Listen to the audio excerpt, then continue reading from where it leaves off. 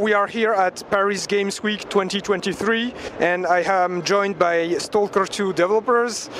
Thank you for giving me this wonderful opportunity to make this interview. Could you start by introducing yourself? My name is Zakhar Bocharov and I'm PR manager at S.T.A.L.K.E.R 2, Heart of Chernobyl, and we are pleased to have this opportunity as well. I'm Eugene Bazarov. You could know me like Macaulay on Discord if you using Discord, our official server. I'm a community manager at GSC Game World. Alright, so ever since Gamescom, GSC has been showcasing S.T.A.L.K.E.R 2 and its demo at various game events, right, all over the world. And so I would like to ask the following. What kind of feedback and data are you looking to collect at these events? And how does it perhaps influence the ongoing development of the game? Okay, I probably will answer. We are looking for every feedback what we can take, because it's really important to us. We're trying to ask people about feelings, how was it in general, and understand what people do like, what people don't like. And in general, it's really important to understand in what way we could move and to take this experience with speaking with people and understand just what could more be polished or what could be more like interesting to people in general. All right. Speaking of the development, we are still looking at a Q1 2024 release date. So my next question is generally, how is the development currently going, and how is the team feeling about how things are going at the moment? I have a feeling that we are in the final stages of the development. The content is basically in-game, and we are just doing the polish. And we decided to go with the release window so we can be exactly confident with the release date. Then we are announcing the exact release date. Yeah, we are probably going through one of the most brightest moments in our marketing campaign, because we're showing like the demo. We actually wanted to show it on Gamescom first, and then according to the feedback and the positive acceptance of the whole thing, we decided to expand. We decided to show it to new gamers, to all the markets available. So yeah, while we are here, the team is basically working on polishing the game, and even the build we're showing in Paris, it's slightly better than Gamescom build, more polished, slightly better graphics and stuff like that, lesser bugs, etc., etc. So yeah, it's the final stages of the development basically. So it's just like finishing the game and getting to the release finally. That's great to know, of course. So for sure the studio has been through a lot, right? Yeah. But you kept working on the game against all odds. Were there any elements, pieces of media perhaps, that inspired you and gave motivation to continue the development? I think first of all, it's our situation. It's not easy at all, and you can know it because we have a lot of issues what we had before, and right now we are on the war. Our employees in Kyiv struggle with any problem from the Russian Federation day by day. Before it was a COVID, right now it's difficult situation for our country, for us too. We have two studios set now, one studio staying in the Czech Republic, in Prague, another studio with our employee staying in Kyiv and in Ukraine and around Kyiv too. It's like more than game for us. We hope to finish this game and to show our ideas, our passion, our love for this universe, and we do what we can. It's one of the important to us to show how we can create and to show to our community what we prepare for them. I would like to add a little bit. I think the main inspirational for us was like Chernobyl itself, Chernobyl exclusion zone. And the team went there throughout the different times of the year. It looks quite different in summer and in winter, for example. And we actually scan things there to put them in game. So the biggest inspirational was Chernobyl. Now it's impossible to go there because of the war.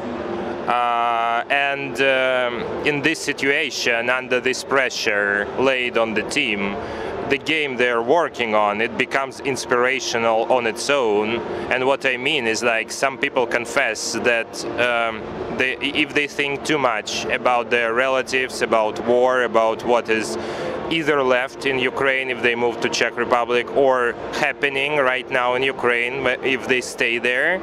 So basically, if they work on the game, they feel slightly relieved psychologically because they have something to put their efforts in to ease their thinking about the bad things for a tiny moment. So it's a strange situation, strange probably, where like the game on itself, like making the game, is an inspiration for making it further. All right, that's very nice to hear. Going into more specific questions, I really wanted to ask something about the map of the zone. In the original games, the map was split into several areas separated by loading screens, right? But the new game will have an open world map. So I was wondering, what are some of the challenges the team faced while transforming the old map of the zone into this new seamless world? Level design wise, it meant like blending all the new locations, at the same time upgrading previous ones to the level of the new ones. So to make it all a coherent experience. So of course you cannot just replicate the real zone in game. Certain inspirationals are presented, certain places from the real zone, but they need to be mixed a little bit, they need to be remade a little bit, because it's a game after all, it should be fun to play. Technologically wise, it also requires to utilize what Unreal Engine 5 offers. It's a pretty complicated streaming system because you need to load it from the SSD, and SSD is like minimum system requirements for our game because it's needed to actually load all the stuff. So it's about also finding some technological solutions using new technologies like SSD and Unreal Engine 5 for the whole thing to stream and to pack and to unpack properly so it can be loaded on the go. Creating big open world like this, it's a technological challenge. I guess it's probably true for all the developers, but we are speaking for ourselves. And for us, there were certain challenges we needed to overcome for the whole experience to be like without loading screens, to be streamed while you go. We don't have transport system, so it's just like going on foot. But at the same time, it's always like the weather is changing. There are new locations, there are anomalous stuff.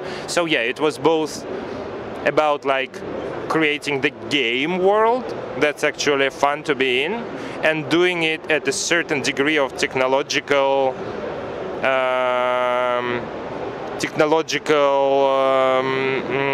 breakthrough, if I can say so, for this to happen on the go.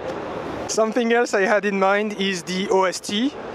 In the previous games, the background music was played depending on the area you were on. For example, there is the theme of Cordon, the theme of Garbage, and so on. With S.T.A.L.K.E.R 2 being open world, will specific locations still have their own theme? And how is the ambient music gonna work in general?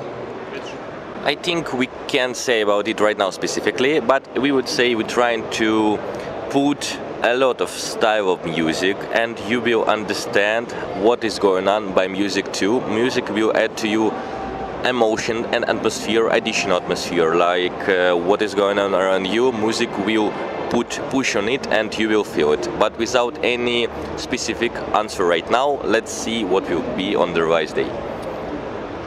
I have a feeling that a tiny bit we can say about is like echoing what Eugene actually said.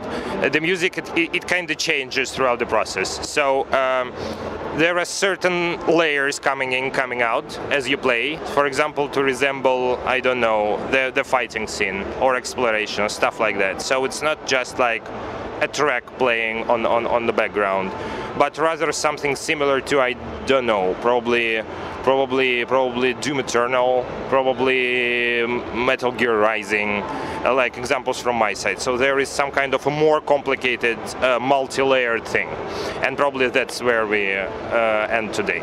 answering this question. All right, thank you. So something more dynamic, I guess. Actually, I have another question about the OST. I noticed that the sound design in the latest Bolts and Bullets trailer was absolutely amazing. Thank you. And last time you released the OST for the Come To Me trailer. So, you know, the OST without the voices, and that was great because the fans were able to create their own voiceovers, and I even made a French version out of it, of Come To Me. So I would really like to do the same for Bolts and Bullets. So could you tell me if you are maybe planning to release the OST for Bolts and Bullets? Maybe in the future we have a couple of ideas about our music in general. Maybe you would see soundtrack after the release. Maybe we will prepare it for our fans. Right now on our YouTube channel you can find a couple of soundtrack from our game what was before, and I think you will see more soundtracks from our playlist close to the release days and for sure after the release days. I don't think I have too much to add on that. I don't think so. Okay, well, that's great to know. I mean, the musics that are currently posted are very good. I think great. So that's nice. Moving on to another topic, one thing that is often brought up when people think about Stalker is the NPC AI and the A-Life. Starting with the former, I think it would be very interesting from both a gameplay and a technical perspective if different NPCs have different behaviors and AIs depending on their rank, experience of the zone, and maybe faction fighting style, if that makes sense. Is this something the team has been thinking about and maybe worked on for Heart of Chernobyl? I think it basically works kind of similar to what was before, but in bigger scale, because it's a seamless open world. We had a really funny bug, by the way, in Poznan, back in Poznan, I guess, where A-Life actually accidentally triggered throughout the first cutscene. And so people came to like the cutscenes are in game, and so the NPCs just came to fight with the player while he was still like going through the dog section at the beginning of the demo. So it's just like a net of artificial intelligence working in the background constantly, and there will be like it can be a relatively small situation, like many times in our demo. There is a certain location with a couple of bloodsuckers there, and sometimes like the bandits or they come to fight alongside with the player. Some players, they don't even fight with bloodsuckers directly. They just lure them to fight with the bandits or with other NPCs out there, and it kind of works. I guess it will be more about the zone feeling alive, pun intended, smaller situations here and there, but if it happens so that the event is relatively big, so like a group of people fighting against a group of other people or a group of mutants and stuff, it will be an event of a bigger scale, but it happens like naturally. So I can't say it's like intended to be like a faction versus faction fight. It's just like they really interact with each other when you explore the zone. It can go like any way from there. Next, I would like to talk a bit about artifacts, because they are an important part of the Stalker world, and we haven't learned much about them so far. We did learn about new anomalies and some new anomaly mechanics, but what about the artifacts? Can we expect maybe new effects and new ways to use them?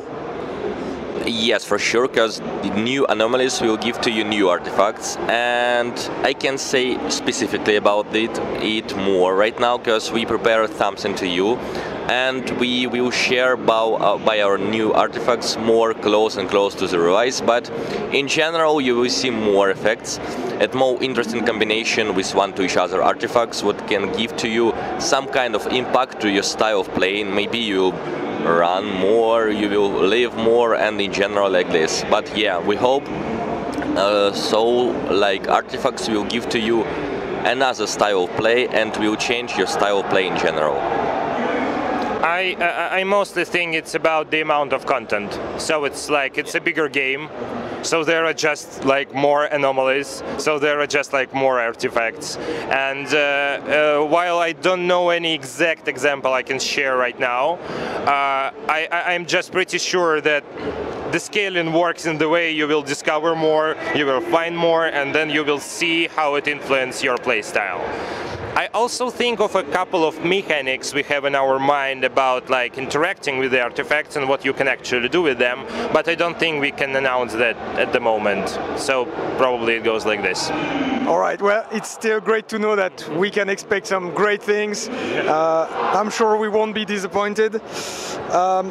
Going back to more general questions, during Gamescom, GSC released a press kit on their website which contains a lot of very useful information about S.T.A.L.K.E.R 2. However, the kit is incomplete as it does not have the Bolts and Bullets trailer, for example, and we are probably gonna get more fresh news in the future, right? So are you planning to update the press kit when more info comes? I think so. Like, there is no big idea behind this exact move, frankly speaking, because the press kit was just finished last days before Gamescom, I guess, and uploaded to our site, so we just didn't include the Gamescom trailer there. I'm pretty much sure we're doing that. As soon as we have like new trailers, new B-rolls, screenshots, I have a feeling we will be just uploading a new version. Also, when we release something, we always publish it on our social media. We publish arts with and without watermarks, as far as I remember. All the videos, I guess, like they're always on our channels. So if you just follow our socials, you will be good. But at the same time, I think we will update that thing. Okay, that's great. Since the public has known about the game being in development for a long time now, there has been many discussions about it over the last few years. Within these discussions, are there any misconceptions about the game that you would like to clear up? It's a bit of a difficult question, I know, but... I can give a broader context. It was a complicated game from the beginning, right? It was ambitious, it was big, it was a sequel to an iconic franchise. It was a pretty big time gap between the previous game. We announced it in 2018, but we don't telling whether we started developing it actually, so probably it was sometime before. And then we started working on it. The COVID happened. After the COVID happened, the war happened. After the war happened, the fire happened in our Prague office. Sorry, it's a nervous laughter, obviously. So the complications, they just keep coming. And for a big AAA game, a big development cycle is okay, because it's hard to make. Games are hard to make, especially when you use like a new engine on the market, Unreal 5, and we appreciate it because of the global illumination, because all the stuff it offers in terms of the photorealistic quality of the picture we're really aiming for. But it's a new technology. It's something you need to get acquainted with. It's something you need to get the most use of. We are doing much bigger emphasis on the story. We do a lot of motion capture. There are a lot of directed sections, and like in Come To Me trailer, for example, there is a cutscene at the beginning, always the cutscenes. There weren't so many cutscenes in S.T.A.L.K.E.R like ever. It was a couple of cutscenes and then it was just dialogues. It's much bigger emphasis on the story, much bigger emphasis on the non-linear side of things. You cannot see everything in one walkthrough. So it was an ambitious game, and then it just fell under the most stressful circumstances you can imagine for the development, because like basically speaking, back last year, it's not about like developing something, it's about we need to save people, we need to relocate, we need to find a new way to work. Then it's like in our Czech office is like we need a motion capture. probably we need to make a new English voiceover. It's about complications, making this process of developing the game even more complicated. And people tend to say that it's super long development. It kind of is, but at the same time it's super explainable because it's a AAA game being made during the war, during the world pandemic, stuff like that. So I don't think, obviously there are people now who are not so eager for us to make a good game. So I'm speaking about probably people from the country in war with Ukraine. And probably there are some skeptical players which think that I only believe when I see it, and I kind of understand that approach, and they still gonna be pleasantly surprised when it releases. At the same time, there are a lot of people supporting us. So I don't think there is like a big amount of misconceptions if we look at the overall amount of our feedback. So people either understand it or the hardcore fans and they are looking very closely to the whole thing, or people just waiting for the game to release and to see by themselves about the quality and about the stuff. I understand both of them. So I just don't think, if we give a broader context of this exact development, I don't think there is much room for misconceptions, because you just see it on the surface. So the problems they're here, it's the pandemic, it's war, like they're obvious. And yeah, a big development cycle as well. Probably Eugene has something to add, I don't know. And I would say, in additional information, first of all, we have an amazing war of S.T.A.L.K.E.R in general. It's one of the biggest games for all of us, because we grew up on S.T.A.L.K.E.R, and it's important to understand how to work with it. We have to work with this war, with these stories, with all respects, because a lot of fans who do know about the S.T.A.L.K.E.R, who do know about this story, and we want to work with this with all respect, with all passion what we have, and to work real like in the right way, and to explain our fan new story on this amazing story in general, and to put our hearts, our ideas, and for sure ideas from our community to this game too, because our community is so active. A lot of ideas, a lot of interesting things what we had right now, it's like ideas from our community too, and we're trying to create this game like with you guys, and it's really important to us to work with this in general, a couple, like together. Okay, thank you for the answer.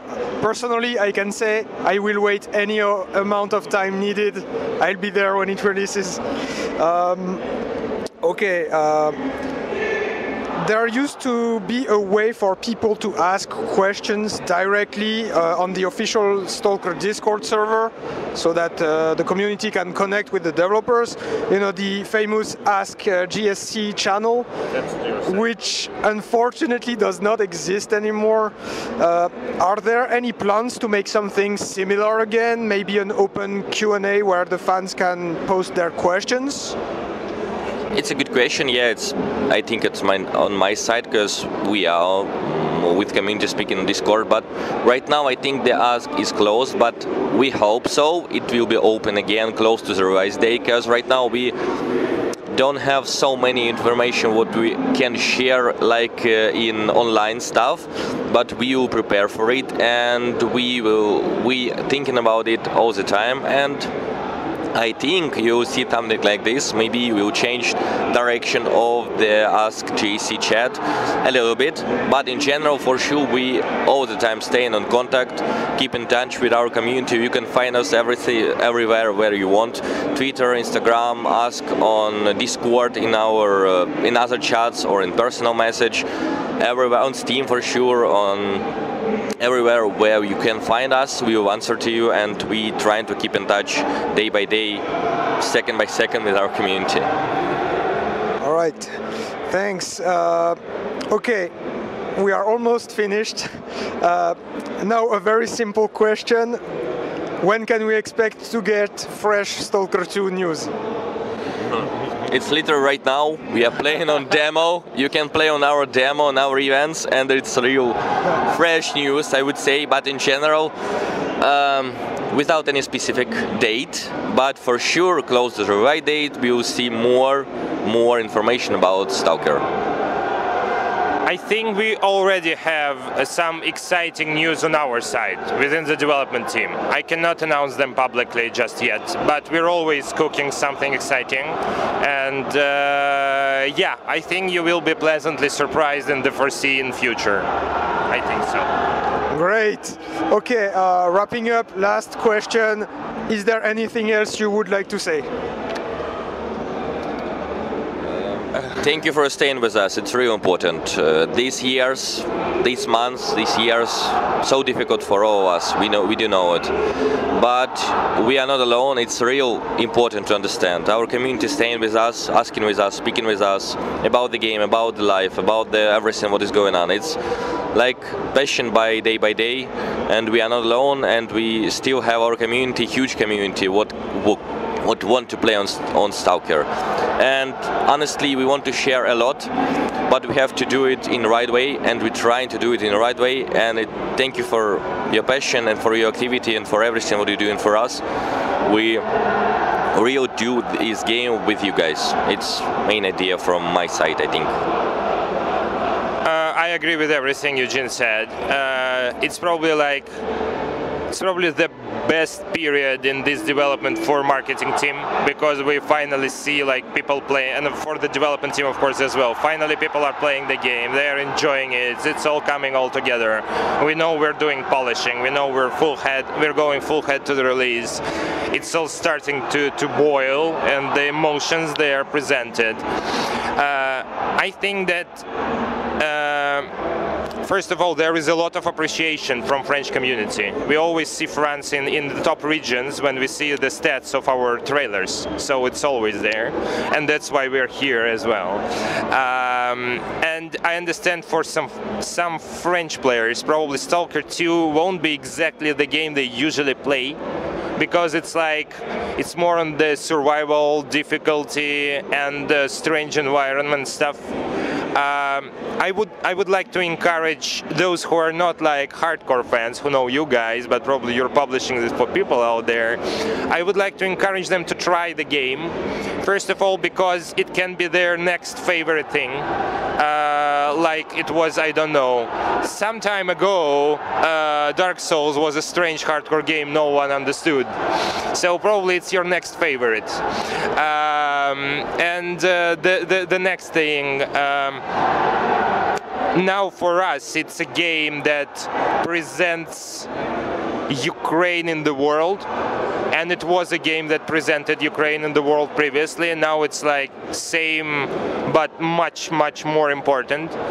So I would also encourage people to try it in these optics. So something from a country that has its own culture, pretty harsh destiny, and probably a game dev industry on its own that creates something about Ukraine and something really distinguishable. And I want to cover all of these messages in real appreciation from the French community, because without exaggeration, there is a lot of interest, and we appreciate it, and we want to accumulate it. So thank you so much. Thank you. Yeah, I think the French community is that big, maybe because the original games had a French voice acting. Oh. And that's why also I wanted to make the new trailers. No. But I just wanted to say that, and that's why I wanted to make the new trailers in French as well. That's just, I think that's maybe the reason. But yeah, thank you very much for this interview. Wonderful opportunity for everybody, and I didn't expect you to answer all of the questions, but you did amazing. So thank you very much. Didn't break the sweat. Thank you so much. Yeah. The questions were really interesting and precise.